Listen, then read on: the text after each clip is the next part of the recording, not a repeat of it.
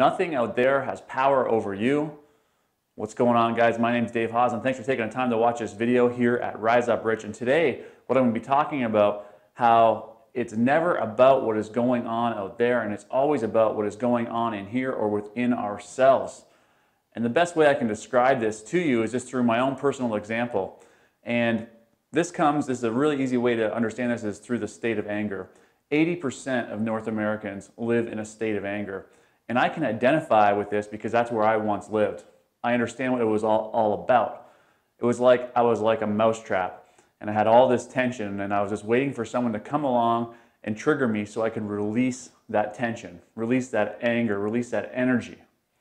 But the problem with anger is that we're always under tension. And the payoff that we're getting about being under that tension is we get to release it, and we get to experience the energy behind that release. But the issue is we can't live our lives in this state of constant tension. It would be like driving your car down the freeway at 160 miles an hour with your foot to the floor 24 hours a day, 7 days a week. If you continue to do that, eventually your car is going to break down in some way, shape, or form. Your relationships are going to begin to fall apart. Your health is going to begin to fall apart. Your financial stability is going to begin to crumble. And these are the things that happen when we live our lives in a state of anger. And why is this about what's going on out there? Is because we're allowing what's happening out there to trigger us. And anytime something triggers us, it should be a moment for us to become aware of how we're feeling and how we choose to deal with it. It isn't the events of life that are creating our issues. It's how we respond to them that creates the problems in our lives. A good example of this is that all angry people attract angry situations. I've been in the bar business for over 25 years, and I've probably been in 5 fights while I've been in the bar business. And the reason for that, those fights are usually to kick people out of the bar or defend somebody else that was in the fight. I have people that I know that every single time they walk into a bar, they get into a fight. This is a perfect example of how the angry person attracts angry situations. They see the anger in every situation. Someone bumps them in the shoulder in the bar, whereas I would say, oh, sorry about that. The person that's holding on to the anger is going to say, hey, fuck you, and get into a fight. So this is how the angry person attracts the angry situation. For me, it wasn't all about fighting. I never released my anger through physical violence. I really released my anger usually on my mate, on my employees, on my friends, and most of the time it was on the world. Just this constant frustration with the state of the world. But once I came to realize that there was this amazing life on the other side of anger, that is when everything shifted for me.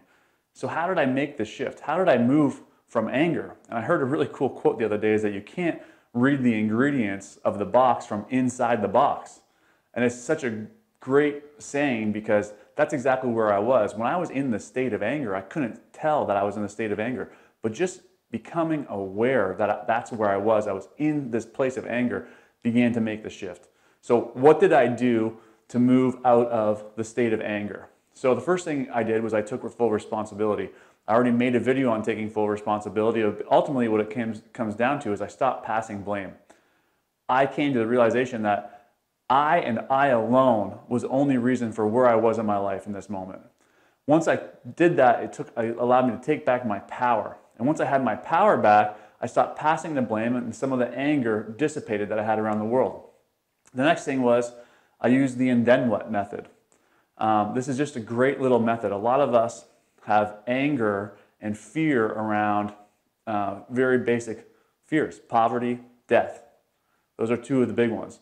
So I'll give you a quick little example about this. I backed my car into a rock one day. I had to do like this 3-point turn. I backed into a rock.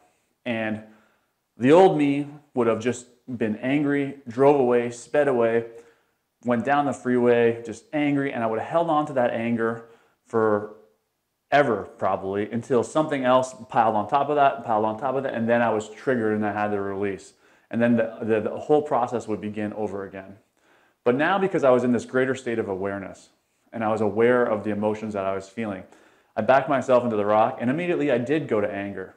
And I was saying things like, what the fuck? Like, why are you so stupid? Why did you back into the rock? Then I started passing the blame to the guy that had the rock at his end of his driveway. And then the awareness stepped in. I said, whoa, whoa, whoa, what's going on here? So I thought about it for a little bit, and I used the and then what approach, which ultimately said, okay, you backed your car into the rock, now what? Or then what? Well, now I'm going to have to get it fixed. And then what? Then it's going to cost you money. And right there in that moment, once I came to this realization that it was about the money and it was about my fear of poverty. And by using the and then what scenario, I'd already let go of my fear of poverty. Because if you go down the and then what scenario, eventually you'll come to poverty. So this is another great one. What happens if you lost your job? And then what? I'll say, well, then I would have to sell my house. Okay, and then what? And then I would have to move into an apartment. Okay, and then what? And then what happens now? You run out of money. And then what? Well, then I would have to move in with my parents. Okay, and then what? And then I would be miserable because I hate living with my parents. Okay, and then what? And then people would think I'm a loser because I didn't have a job. Okay, and then what? So already, as we keep going down this path, we start to realize that fear of other people's opinions is one of our driving factors. The other one, some people might not have parents to go to. So the scenario might be, and then I'm on the street. And then what? Then I die. Now we're identifying the fear of death.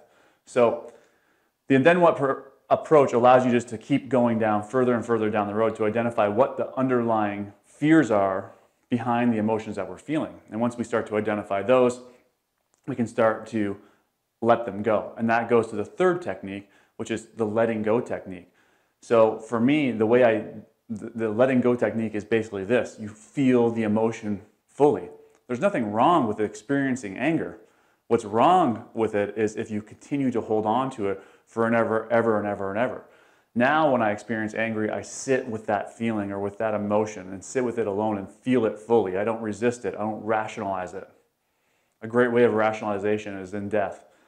Think of death of a pet. Someone's pet dies, what do we say? You gave it a good life. Well, that's rationalization. And that rationalization is there so you don't have to feel that feeling as much.